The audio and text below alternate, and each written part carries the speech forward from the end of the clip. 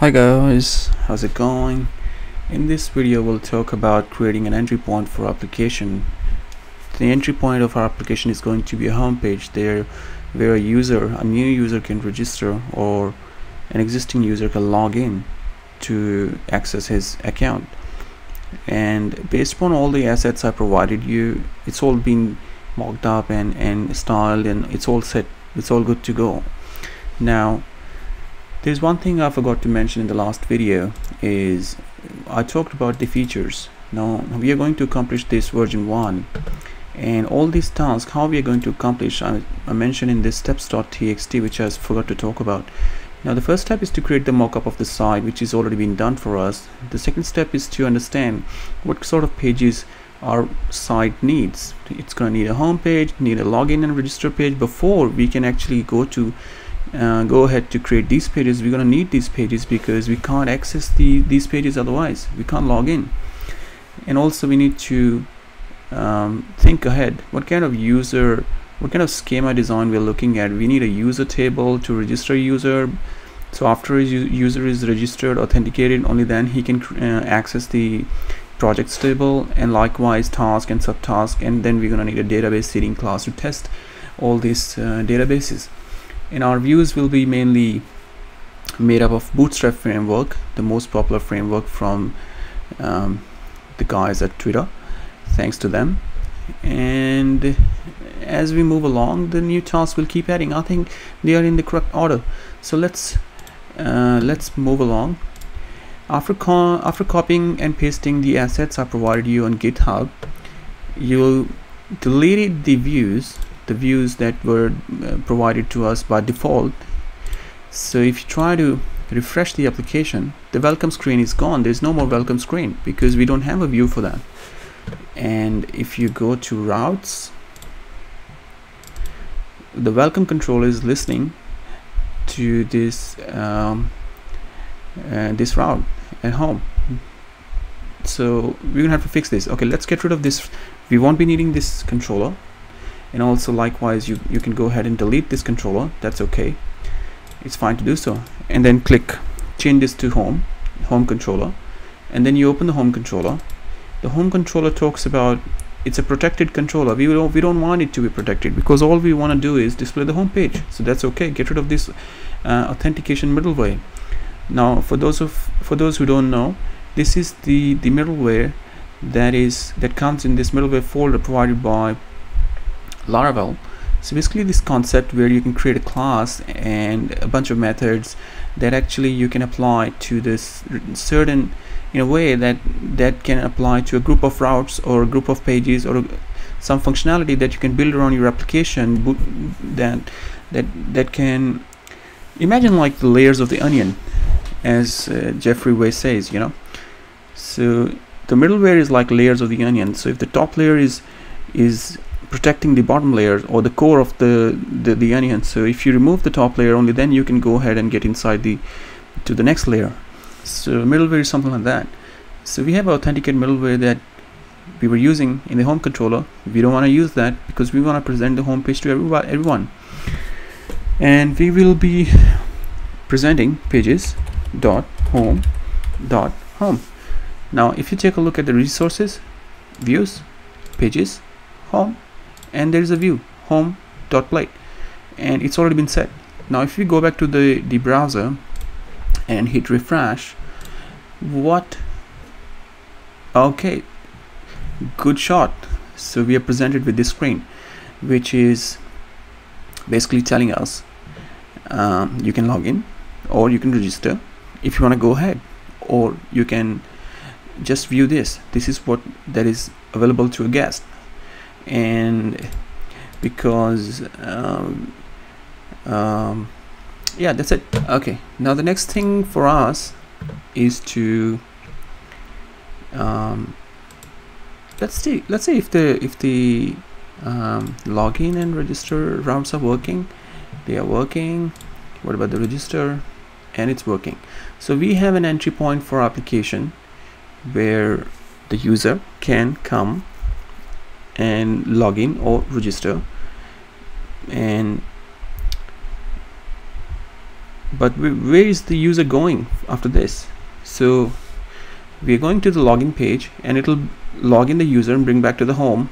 Now we are not giving any data to the home, because if you try to look in the authenticating class here, auth controller, if you open this class, what it does is, if you open this class, it pulls in a trait. In this trait, it shows us post login. So after the user logs in, we will attempt against the credentials, and if the credentials are okay, then we are redirecting to the intended path. And what is the redirect path? You can click this, it will take you down. But if the redirect path is not there, we are taking them back to home, and the home page is just welcome screen. So we don't want to do that. To fix that, we will create routes. Now we're gonna need routes based upon our requirements. The very first route we need is, where do we want our user to go after it's authenticated? We want to present the user all the projects. The top level task in our application is the projects. User comes to our application because he wants to create some projects. So we want to present all the list of projects that belong to that user. Now because it belongs to a user, it's protected. It's the middleware protects it. Only if the layer is authenticated, the user can access those projects. But we need the route. So route. Now Laravel has built-in built-in functionality for us for the different type of controllers. For example, there is you can define each of the controller methods explicitly. For example, route get for get request, post for a post request, route get for get request, post for a post request, route put, for a patch request or put request or patch, or what we can use here is the resourceful routes that have predefined CRUD based methods. For example, create, read, update, and delete. And in every application, whenever there's a resource involved, you want to add a resource, you want to access a resource, you want to delete, update, do something with the resource. So there's constant read and write to the database. That's why they call it resourceful routes. So we're going to create a route resource, and we will pass in, we will call it projects. When a user goes to our app, which is the host / the path name is projects, and then we have a controller called project controller that serves the assets at this route, and we're going to copy and create similar for our task, and similar we're going to do for our subtask. Now the only difference is they're going to be listening to subtasks and task. Now there's a problem here.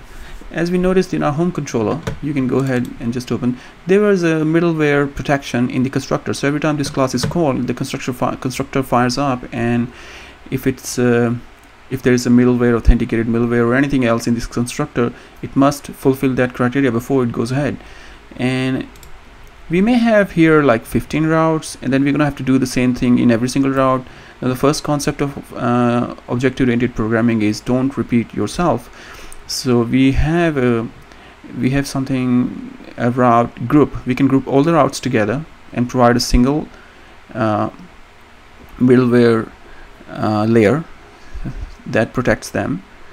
And because our application, only the home page is, and the login and the register page is outside the fence, rest everything is inside the fence. So it's a good idea to combine them using route group, and then we pass in an array which takes the first key, middleware. Which middleware we are talking about? Authentication middleware. And then is a closure. This closure basically takes no arguments. Oops, I think I made a mistake. The array I forgot to end the array. Okay, function, and inside here we're going to put all these routes, and they will be protected by the middleware route. So these routes cannot be accessed unless the authentication is successful. Now this is good enough for now, and we'll come back to this in a minute. Just let's go back to browser and try to see if it works. If we try to go to projects, it sends us to login screen because we are not logged in, which means it works. And also, let's open up the terminal.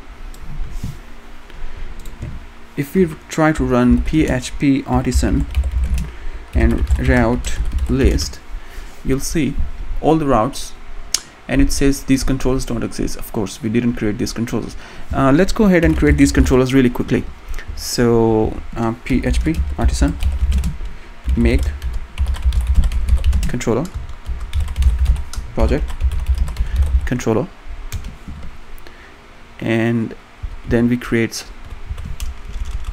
task, and then we create subtask.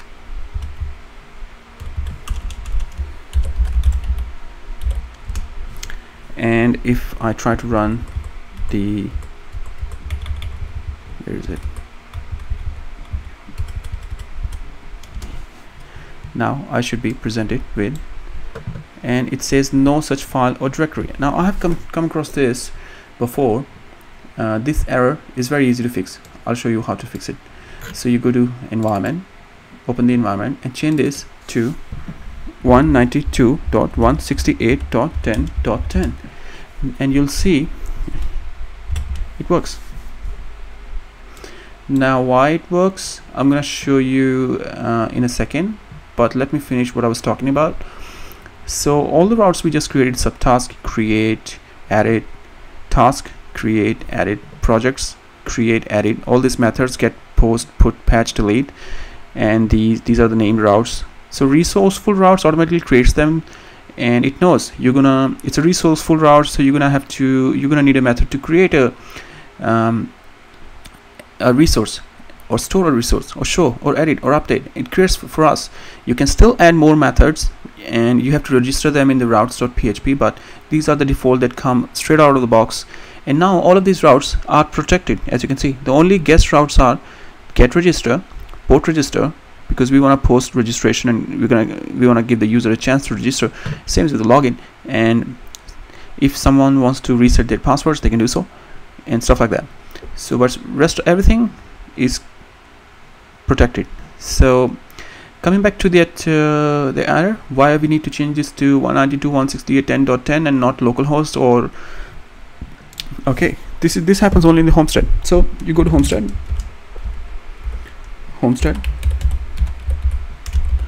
cd into your homestead folder, and then nano homestead.yaml, and if you open it, the very first line says IP 192.168.10.10. Now unfortunately this IP is not 127.0.0.1, which is what the local host is. So that's why, oops, no, I'm just gonna go ahead and say everything is okay, good. So when you try to say localhost here, the application doesn't understand. You're talking to me to look for 127.0.0.1. there's no such file or directory. So yeah, I don't know why they did that, but that solves our problem. So now in this video we have an entry point for application. In the next video we'll be creating our database tables, and we will try to work on how our application is going to look like. So how our application, basically what tables we need, what table columns we need, and what information, in what sort of values we're going to store the information. And also we're going to talk about a little bit about the relationships in the models. We're going to create the models and relationship that will help us design. So database tables and the models, they go hand in hand, because how Laravel works is all the table columns have been represented as the objects to us. So they are just like objects, every column. So that's the core concept of Laravel. So for now, that's enough for now. So make sure to comment, subscribe, and like, and if you run into any issues, just drop a comment or send me an email, and I'll see you in the next video. Thank you very much.